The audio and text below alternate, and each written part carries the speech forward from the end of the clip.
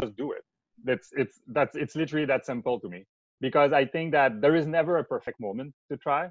So I think that, of course, we all have like certain, if you have like zero income, no saving, okay, maybe you need to have some sort of safety net in place before you can take that leap of faith. But otherwise, I think there's just do it.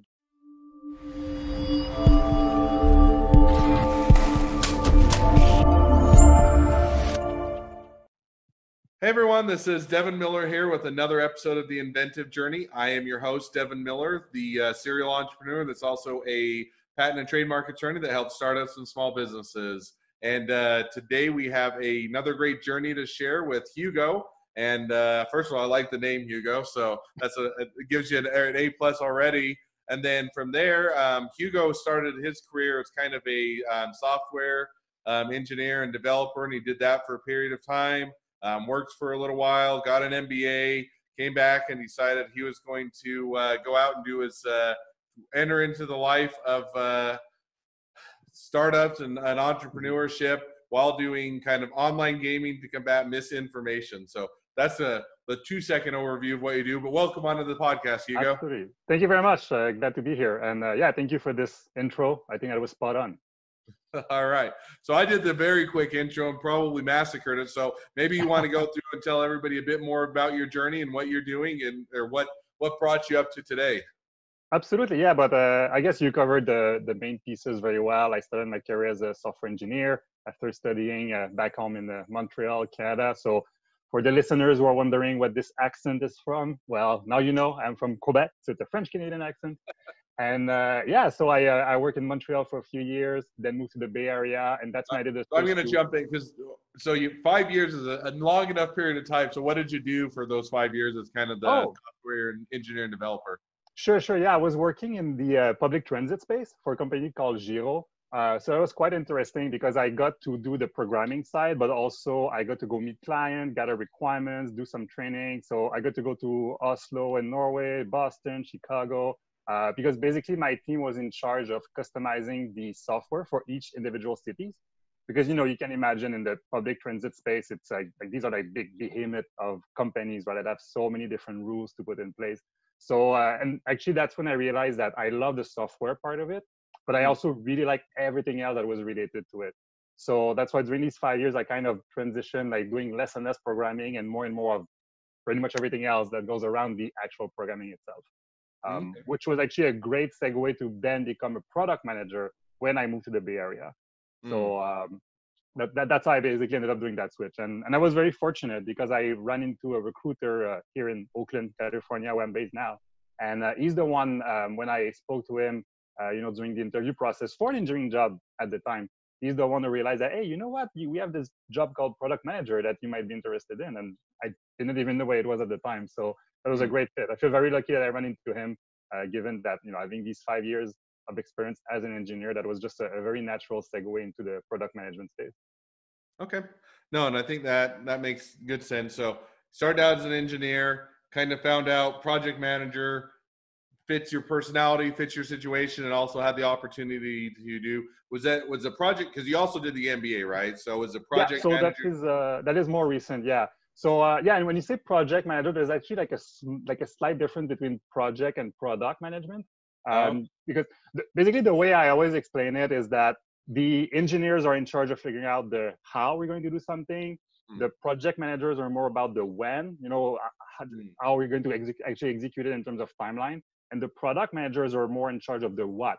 So it's like the when, the what, and the how. Like this trio of people in software development all work together to make things happen.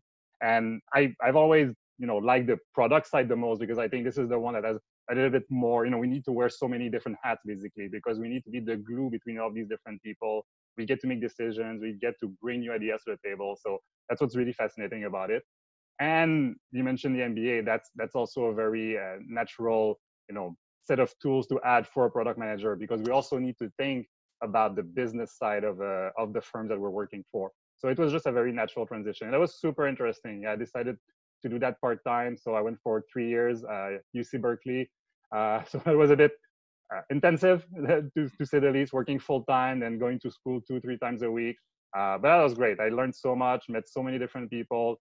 And this is really when I figured out that, I think I would like to be an entrepreneur at some point, because I could see that, driving a business is what I find super interesting. And I actually work on a few different projects, which kind of led me towards the one that I decided to focus on since last fall. So that was a nice transition. So, if I were to summarize, started out as just not just, but as a software programmer or engineer. Then you got put more into the product management instead of product management, and then you did that for a period of time. Kind of found that you love to do more of the entrepreneur business side. Still, and I get that in the sense that, people often ask, kind of if I was, because I did electrical engineering as an undergraduate, and they say, and now I'm an attorney. But I also like to do the business side, which is why I'd say a serial entrepreneur. But if I were to take all that, at least especially on the folks of engineering, they say, well, how did you make the transition from engineer to attorney, right? Or a lawyer? Right. Most people don't necessarily think those are commonality.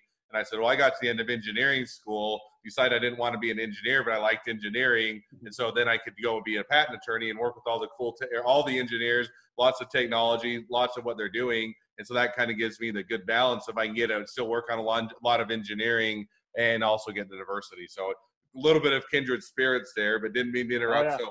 So you did that. Oh, no, yeah. No, I get it. Yeah. And in my MBA, there were actually quite a few engineers who were just like you, trying to do the transition to maybe, to go into law, to go into consulting or business. I mean, of course, law was not the most common in the MBA program, but it's exactly the same principle. Yeah. Yeah. So you did that and you decided, okay, I want to be more on the product management. Now I want to do my, build on top of that, do my own thing. So you went and did the MBA school, and kudos to you. I said, again, kindred spirits. I worked, I did dual degrees. So I did a law degree and an MBA degree at the same time. And then I was also working part-time in a law firm. And so I get that that's you arduous. I've been through that. I get where you're at. And I certainly feel for you, because it can make for a tough juggle. But made it through the MBA program. You decided you want to start your own business, right?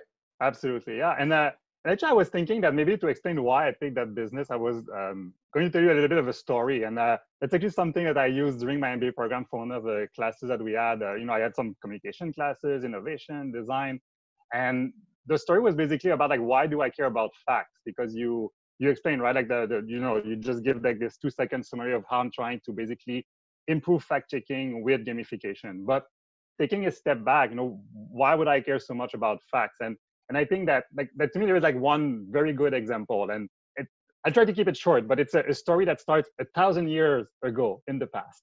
Mm-hmm. And the story is about how back then people noticed that there was a bright new star that showed up in the sky. And that star was so bright that they could see it during the day. And then after maybe a couple of weeks, it started to fade away. People were very puzzled by that. They didn't really know what happened back then. Now, fast forward to today. If you take the Hubble Space Telescope and look at that exact same patch of sky, well, what we see now is actually what I got tattooed on my shoulder. And for people who are just on the audio, this is actually an image of the Crab Nebula. This is this picture, like I said, that Hubble took. And this is the leftover of a supernova explosion. This is a star, a very massive star that at the end of its life exploded and now created this leftover, like this cloud that's going away with all the different elements into it.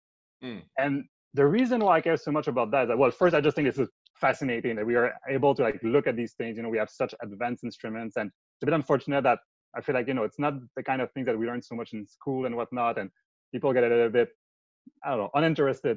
But there is actually so much more to it, because these stars that explode, they are the only way where some of the heavier elements in our bodies, in our planet, are formed. So basically, like the iron that's in our teeth, the calcium, iron that's in our blood, the calcium that's in our teeth and our bone, all of the carbon in us, the oxygen in our lungs, all of that come from stars that exploded. And so basically, like, to me, this is truly like one of the most astonishing facts that we can know about the universe, because it touches astronomy, physics, chemistry, biology. Yet today, we, even with the internet and everything we can learn about, we still hear things like the Earth might be flat. Maybe we did not really go to the moon. And I don't want to get started into all of these different conspiracy theories, right. But you see what I mean, right? Like, to me, this is like so fascinating and sad, frankly, how we can know so much. We can have so much knowledge about so many different things and how the universe works. Yet it seems that it's not making that much progress.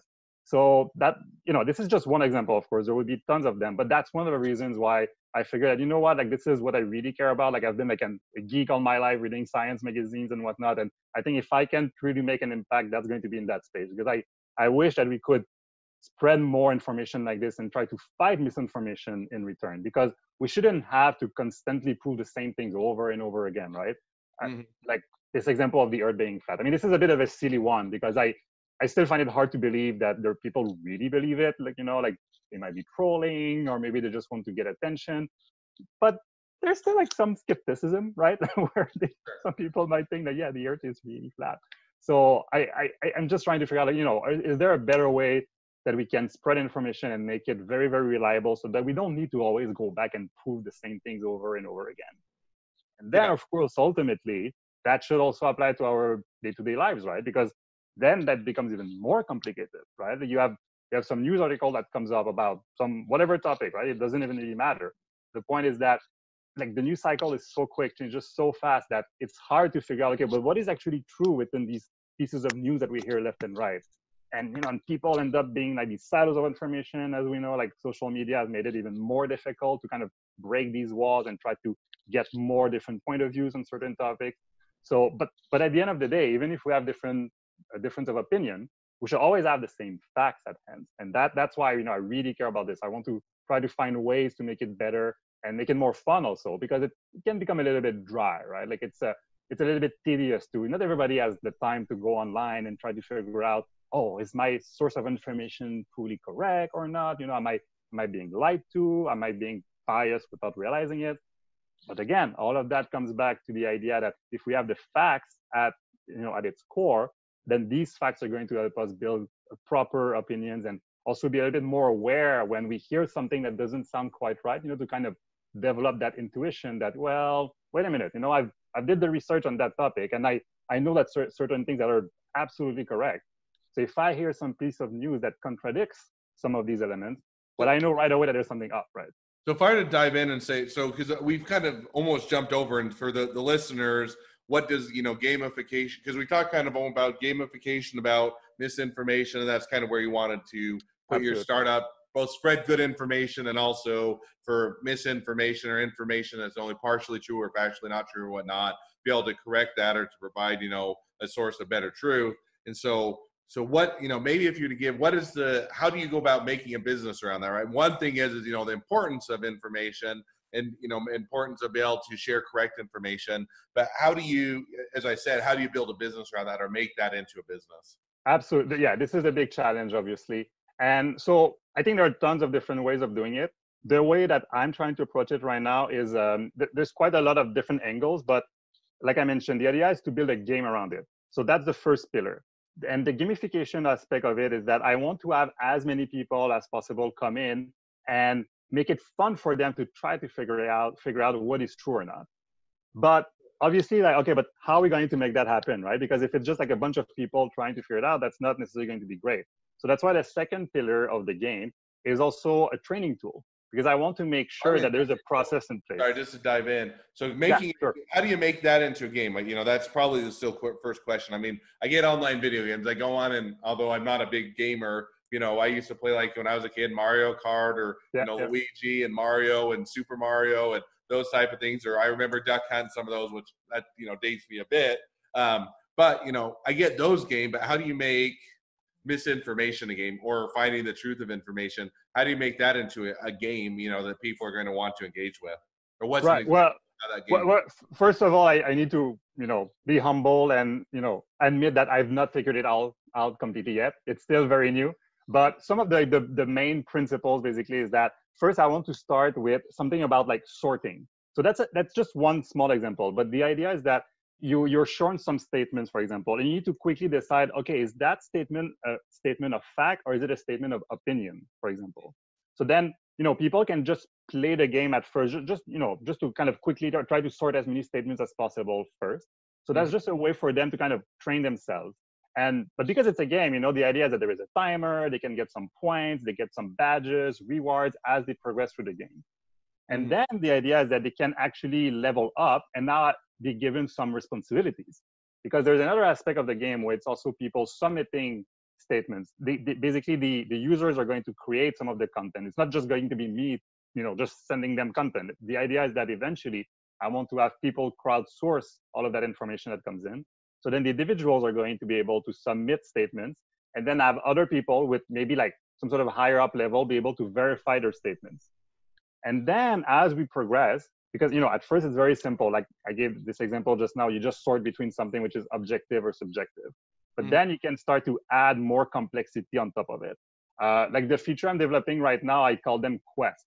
So the idea is that players will be able to form some sort of league, then they can start and go on a quest to try to figure out what is true. But again, I don't want it to be completely free for all, because then there's no point. And you can just have like some sort of blog and people just talk about stuff. I want to make it more organized. So break it down into days, for instance, where, okay, at first we want to make sure that the problem is very well defined. What are we trying to answer? Is it even something that can be answered in the first place or not? So then the players can exchange ideas and try to figure out, okay, yeah, what should be the statement that we worked on? And again, because it's a game, it always goes back to the idea that, they should get rewarded for what they're doing. And the people who are the best performer will get, a little badge of honor. They might, everybody likes to see their name at the top of the leaderboard, right? At the very least. And if I were to just build that, just having some sort of point system where the people who contribute the most are seen as the ones who have been the best players for that day, that week, whatever, then I'm hoping that this is going to encourage people to want to participate and be good citizen as part of that game. So if I were to try and break down to my level, and if I'm putting words in your mouth, certainly stop me. I'd almost look at this as a Wikipedia gamified, right? In the sense because you almost have Wikipedia, and my understanding of Wikipedia, which is limited, is you'll have people write a Wikipedia article, right, on whatever topic they find interesting, whether it's about the stars and the explosions, or whether it's about microbacteria, or whether it's about whatever about the economy, or about whatever the topic may be. But then you'll have people that they're on Wikipedia, and generally they aren't paid, but they go out and they do it out of the kindness of their heart, so to speak. Then they're going to have people to fact check, because you get people like to fact check, see if it's true. Almost has to be submitted, and almost in that kind of same sense, you're going to have people that you're going to have topics or facts or things that people would then gamify. They would actually kind of go out, be sleuths, or in order to show that they understand or know the information, they would be the sleuths that then would figure these things out in a game type setting, and that's where you'd start to arbitrate the truth. Is that kind of the right way? Yeah, you're doing a great job at summarizing it all. That's great. So you do that. So now you're saying, okay, I've got it, the constructs, we've got the idea, we're going to build a game around it. We're going to try and make it both fun, interesting, make it competitive, so people are going to want to earn the badges. Maybe you fold in advertising, you don't fold in advertising, but you kind of do those different things. So how do you then, you're still along figuring out the process, but how do you start to build a company? How do you identify? Because you got, that's a fairly large challenge to tackle on, misinformation and that. So kind of how did you or are in the process of building a company around that? Oh yeah, that's the tougher part, I guess, of the equation, because to build a company and to really scale it, that's going to be quite challenging. Because right now, I just started that like full time a couple of months ago, so I really need to figure that out. But the way I see it, it's in a sense, it's just like any other software company. At least, at like the most boring part of it, if I can put it this way, because it's really all about building this platform, making it as easy as possible for users, building more of these mini games, I call them. So that's just to create engagement. And so all of that framework, the way I see it, there's nothing that different from any other software company. So that's why it's both easy and complicated at the same time, in the sense that, the easy part is that I've done it. I work at many software companies. I know that I need a bunch of engineers. I need the UX researchers, the designers, the product managers, the project managers, all of these people to work together to build a great product, a great platform that then grows into a company. But of course, the complicated part is that, okay, but what are they going to build exactly? And then that goes back to all of these other questions we asked so far, where that's on me to figure that out, to really try to make sure that I drive this process in the right direction. I have a solid roadmap of features that I want to add and really make an impact and make sure that we're building the right thing. Because, we all have like so many resources that we can spend. And, right now it's mostly my time. But eventually, as I build this company, I need to make sure that we focus on the right things and really build something that can make an impact and also be pretty quick, right? Because we know that things change, it could be replaced by something else. So I need to be cognizant of that. And that's why I'm also thinking about, okay, what can I do that's really different? Because I don't want to be just another Wikipedia that's fun, right? I think it should be a little bit more than that. If I want it to be a successful company that can generate revenue and hire people, well, it needs to be something big and significant, which is what's different maybe from Wikipedia, because they have, they had such a great mission, but it's a nonprofit, right? It's about, people coming together and building this encyclopedia, which is great, but it's not necessarily something that people go to to entertain themselves, and maybe a little bit, but it's not something that people would spend a lot of time on. So I still need to figure that out, because as a business, I want to have users come back and really be engaged with the platform, and that's going to be what's going to really drive the business forward, to have all these users that are engaged with the platform. And so, but I still need to figure that out. So that's going to be interesting to interesting challenges to face. And just an aside or a harebrained thought, because I mean, misinformation is where a lot of platforms are having to deal with, right? And not getting into the political field as far as taking one side or the other, but you have, Twitter and Facebook and other platforms, social media, they're trying to figure out what role do we play? Do we try and figure out what is in misinformation? Do we leave it up to the individuals? And you have, different companies that have taken different tacks, right? Some of them said, we're just a platform, we're not going to figure anything out. Others are saying, no, we're going to figure out what's in for misinformation or potentially misinformation, and we're going to let our, people on our platform know that. And so would it ever line up or make sense that and for those that have taken the tack that we're going to try and figure out what's in misinformation, would you ever then apply this kind of almost that theory or gamification so that you're getting a larger people or people that are wanting to do game, via a game or via some incentive system, help to check out a lot of those and get a better engagement there? Yeah, so exactly. I think the way I see it is that's why I mentioned that the most basic features of the game are just sorting, because it sounds silly, it sounds very simple, but I think that, like, to me, this is one of the big problems that we see with the platforms that exist today. Whether they try to label certain statements as misinformation or not, like whether they try to do it or not, at the end of the day, the big problem is that it's never really clear whether is it something that an opinion that we see as bad or dangerous or really good, or is it a statement of fact that is actually wrong? And that's what I find a bit unfortunate, because you can spend all day labeling labeling a tweet by someone about oh, is it accurate or not, but like to me that's all, like, it's already kind of like skipping a few steps, because we should always ask ourselves, okay, but wait, was the person just sharing their opinion, or were they actually trying to make a statement about something that is true or not, right? And that's where I think that by making it very, very small at first, having these small basic building blocks of truth, I think that's going to really make a difference. And I think that's what's really novel with my approach, because I mean, the gamification part is kind of a way to engage people, but under the hood, I think that's where the real strength is, because I'm trying to find a better way to organize statements by sorting them properly and really building a new type of language, essentially. I call it like the truth language. I mean, we'll see, the name might change, like the exact implementation might change, but my idea is that I want to find ways where the statements can be really codified very well in software, so that we can then build this tree of knowledge with all of the different statements linked to each other. But more importantly, to really figure out, okay, but is it a statement of fact in the first place or not? Because personally, I'm all for complete open free speech. Like, people should be able to say whatever they want. But the second this is something that we can label as true or false, well, even if they didn't mean it that way, well, it doesn't matter. It's like, okay, yeah, you said that one thing that maybe you thought it was your opinion, but that statement is actually something that we can verify as being true or not. So let's figure that out. And it can be the other way around too, because I've seen sometimes, people voice an opinion, and then, you have some sort of mob, like, all up in the air, like, oh my God, I can't believe they said that. It's like, okay, sure, like, maybe I agree or disagree with them. But the point is that, was it really something factual? Because if it's not, I mean, I don't care. If someone just is like, okay, the opinion might sound horrible, but that's okay. It's their opinion. I mean, if it's a politician, well, just don't vote for them.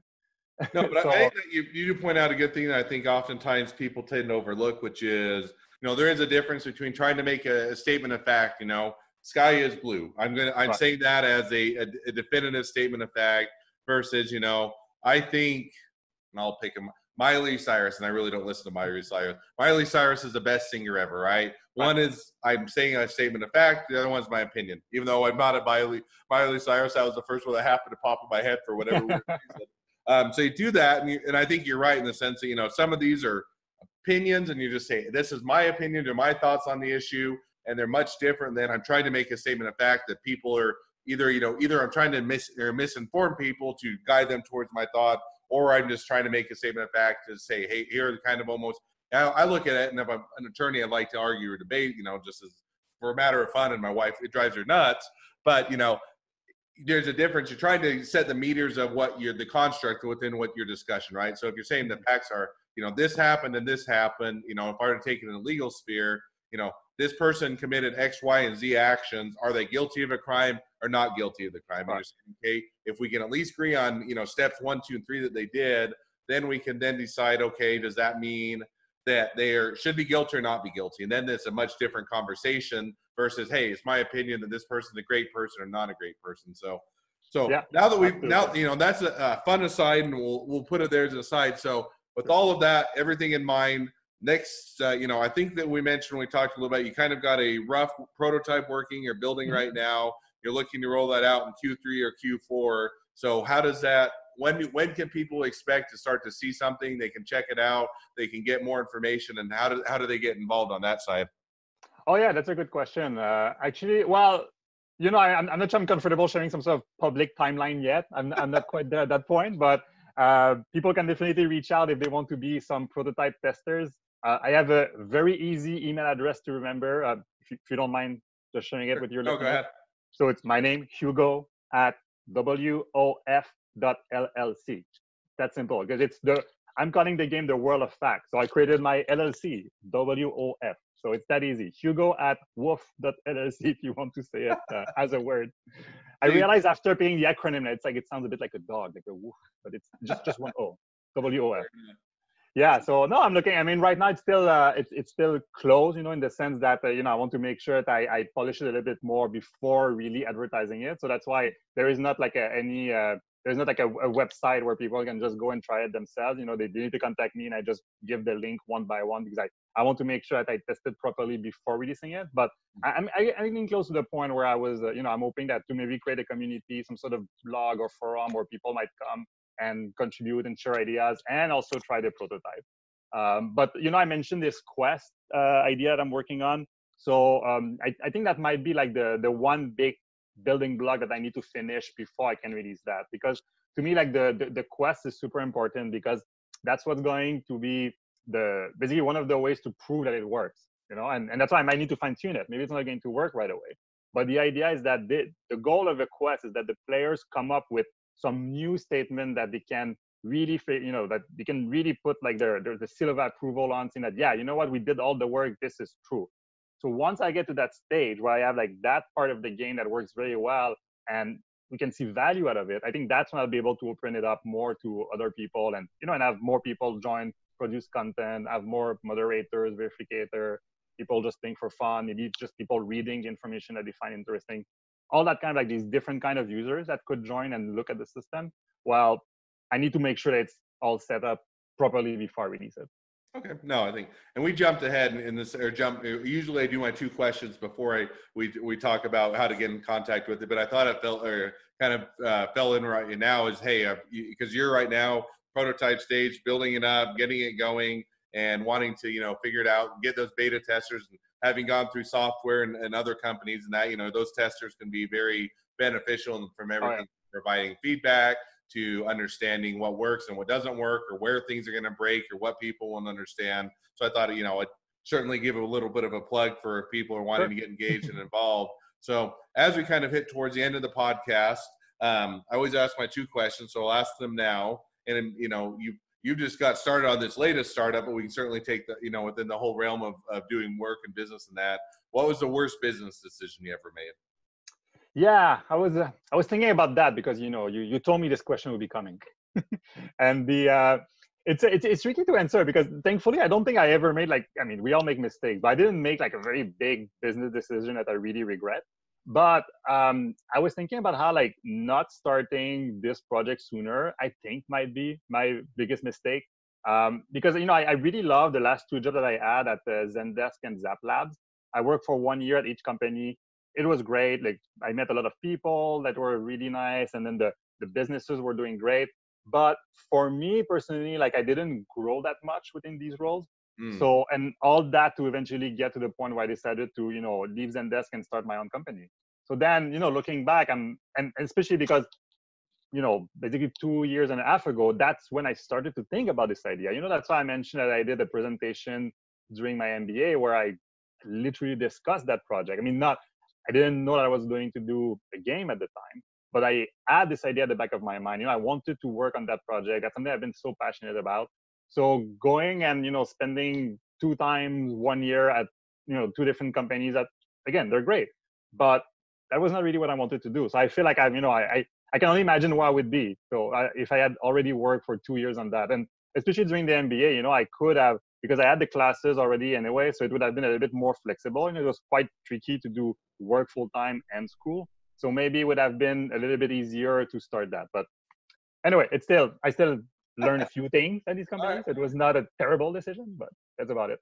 Fair enough. So now I think that's a good, that almost kind of bleeds into the second question, but I'll ask the second question anyway, which is, so if you take the, now getting into startups, deciding to finally make that jump, even if it was a bit delayed or, otherwise wanted to move it forward and do it quicker, what would be the one piece of advice you'd give to somebody that's wanting to, or just starting out with a startup or small business? Right. Yeah. No. I was kind of blending the two answers at the same time because because the advice I would give is just do it. It's literally that simple to me, because I think that there is never a perfect moment to try.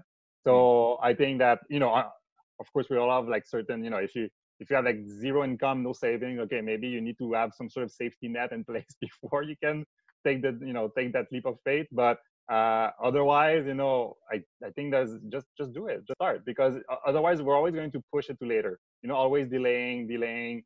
And I actually did learn that because I was involved in another project with. So I had I guess I was kind of co-founder for a little while, and then I realized that that's one thing I learned from this project, that things were we were anyway. Without getting into the details, the point was that it was like just always a little bit too slow. It's always like, okay, but let's just do it. Let's just get to that next stage, that next step. So I think that's the best advice I could give. Just do it. So the 2 points of advice, learn from mistakes is waiting too long, and then on the flip side is just do it, don't hold off. Exactly. So that's why I think they match very well. Yeah. So, well, there's always more things to talk than ever time to talk about in the podcast, and so we reached that point in the podcast. But I appreciate you coming on. I look forward to seeing how your crusade against misinformation and how you're going to make that fun and interesting, and building the platform around that. I think it's an interesting and a fun place to take. So with that, appreciate coming on. For those of you that are interested in telling your journey on the Inventive Journey, feel free to apply on the inventivejourney.com. Go to there and you can apply to tell your journey. And for those of you that are listeners, make sure to subscribe on any of the platforms to hear all of the new episodes. And lastly, if you need any help with patents or trademarks, feel free to reach out to us at Miller IP Law, and we're happy to help and make sure to get you taken care of. Hugo, thank you again for coming on the podcast. It was fun to hear your story and to hear your journey. All right. Thank you very much for your time. Okay. Have a good one.